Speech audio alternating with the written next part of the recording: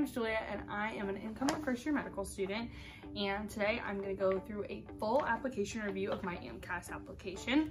If you don't already know, AMCAS is the application service used to apply exclusively to MD programs in the United States. I applied in 2019. I was finishing up my junior year of undergrad, so I'm a very traditional student going straight through, and I will be attending medical school starting in less than 2 weeks, which is crazy. So I just wanted to go through and kind of look at my application, explain what I wrote about, what I did, and kind of show you how I approached the application. Hopefully this is helpful for those of you who are planning to apply or currently in the application process to kind of see what I did and how it worked out for me. So the first page of this super long packet is essentially just like your information and the date that it was done.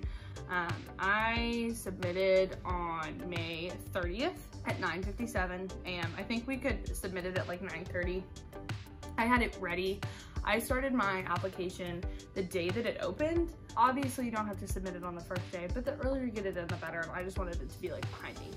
So I submitted at 9:57 a.m. the first day I could submit. It was processed by the 5th of June. So it takes a while to process your AMCAS application. And the earlier you submit, the better chance you have of it getting processed quickly. So mine was like 5-6 days or so before it was processed. So definitely advantage of submitting early. And then it starts your academic record.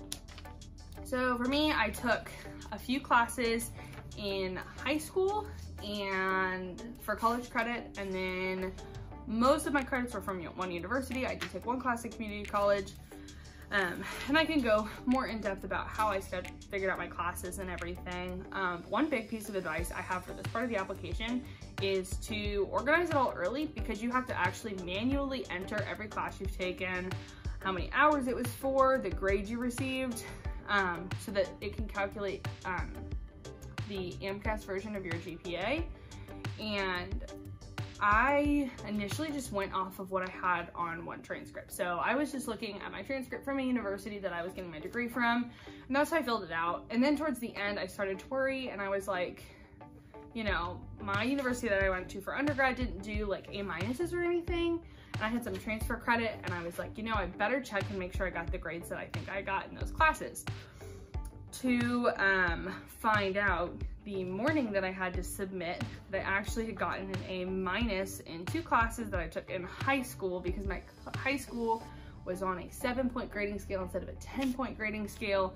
And the way the whole thing is displayed on the transcript that I got from the university, it shows an A-. This did not show in my undergraduate institution, so it did not affect my undergraduate GPA.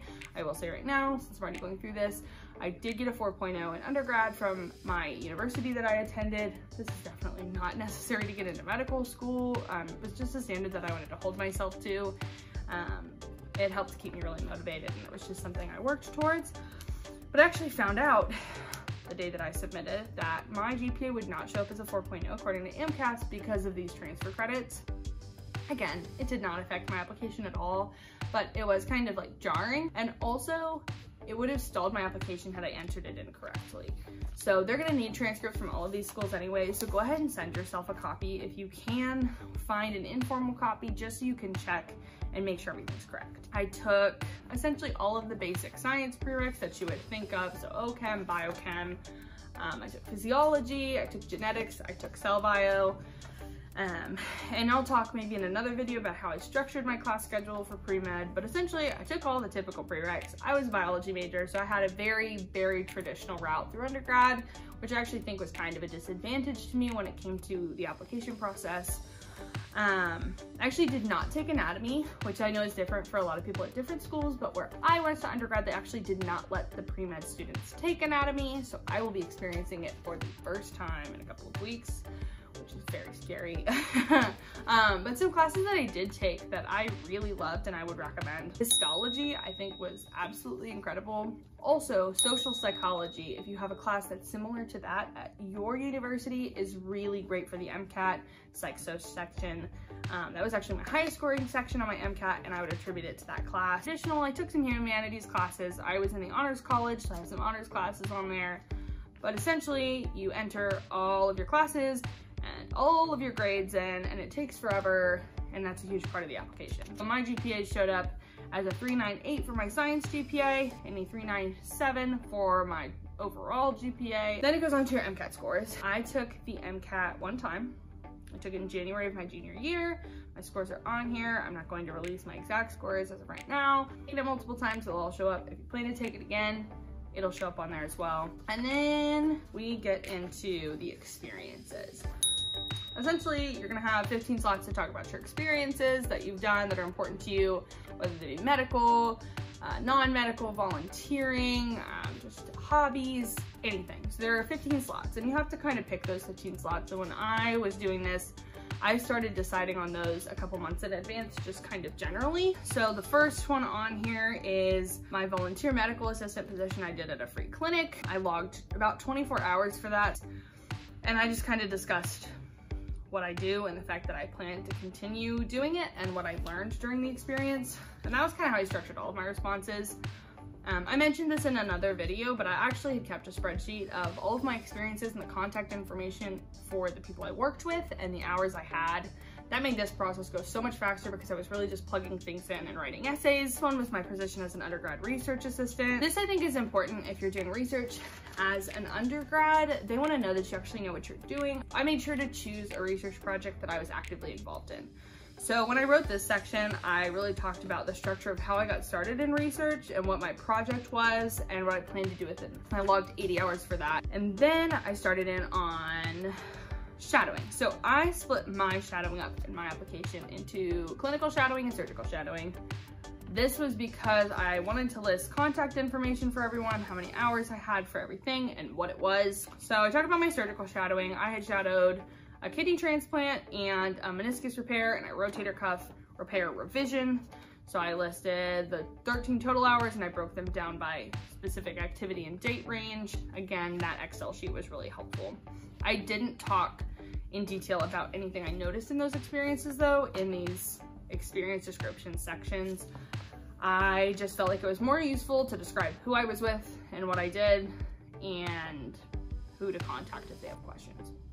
This one is a low-income clinic volunteer and observer, and I logged 28 hours for this. And I really talked about, in this one, yes, this is what I did, but I talked a lot about what I learned from being in a low-income environment.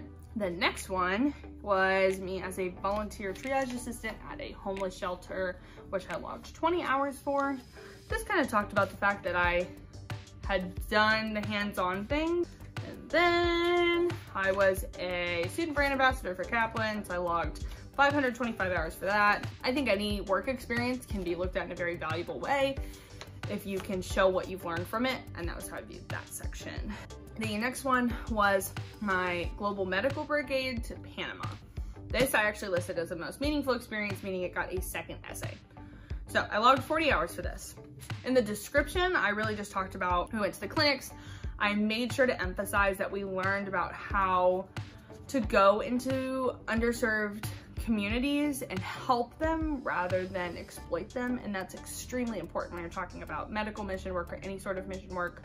So I talked about how we learned about the rural and indigenous communities, which was asked about frequently in my interviews. Everyone wanted to know kind of what I did when I went and how ethical was it. As far as my most meaningful experience, when I had gone on that trip, there was a patient whose blood sugar came out over 600. They ended up transporting her in the van 3 hours to the nearest hospital. It was my first experience with someone who really had so little access to healthcare that things had just been going downhill for her for like many months. It showed me a lot about the importance of global health, and so that was kind of what I emphasized in my most meaningful experience. My next experience that I wrote about was being a hospice volunteer. I logged 32 hours for that by the end of my junior year. And the next one is my clinical shadowing experience. I think in total, this one was 109 hours. I listed all of the physicians and the specialties. Next one was the treasurer and service chair of a women's leadership and service organization.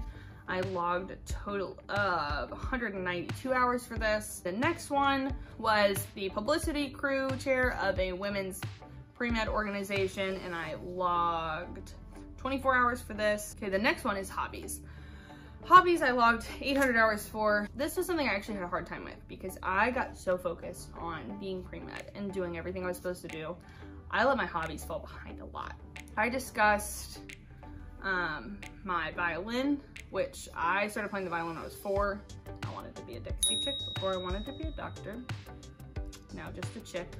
Love them. I actually should have talked about cooking because I love to cook, and I left that out because I was so worried about being cliche. I just felt like I was very uninteresting, and again, I said I would bring up in another video what I would do differently, but I just didn't develop enough hobbies during undergrad, and I wish I could talk about them more here. The next one is another most meaningful experience. I was the president of a club that facilitated blood drives on campus. I logged 720 hours for this, which could honestly be an undershoot. I spent so much time doing this. As far as the most meaningful experiences, I talked about recruiting the blood donors, which was a lot of work, and kind of how that taught me to be persistent and make me a better leader, a forward thinker, those kinds of things. Next one was being an honors mentor, which I logged 32 hours for. Then I talked about my job as summer camp counselor. I'm the assistant director of a summer camp and an event coordinator. I've done this job forever, but I just logged my high school hours, which came out to 1,775 hours. I just kind of talked about how I became the assistant director when I was 15. As far as my most meaningful part of this, I just talked about how I learned to be patient and to listen, because I work with kids who have no issues and kids that come from really troubled backgrounds, kids that have medical issues, psychiatric issues, behavioral problems, and kind of how this taught me to listen and be patient and be creative in problem solving. The next is my personal statement, which I will make an entirely different video on because it was a whole process. But essentially, it's on here. I used almost all the characters. And I just talked about 3 different really vital moments in my life and how those relate back to my desire to want to be a doctor, because I had trouble answering the question of why I want to be a doctor because it's just something that I've known since I decided I didn't want to be a Dixie chick. Then I have my rec letters. I had 4 rec letters, 1 from my boss at the summer camp, 1 from my committee. If your school does committee interviews, they are incredible, very important. Nail those if you have them. They essentially write you a rec letter with a bunch of different PhDs and kind of recommending you from your home university. But it went to every single school I applied to. Like I said, I applied to 20. And 1 from the doctor at the low-income clinic that I worked with, and 1 from my research professor. And then I have my list of schools. I can share this at some point if someone is interested. I hadn't really thought about where I wanted to go. Previously, I just wanted to get in. And my MCAT score was higher than I expected, so I was not prepared. And I just kind of picked based on stats, and I think that may have hurt me a little bit.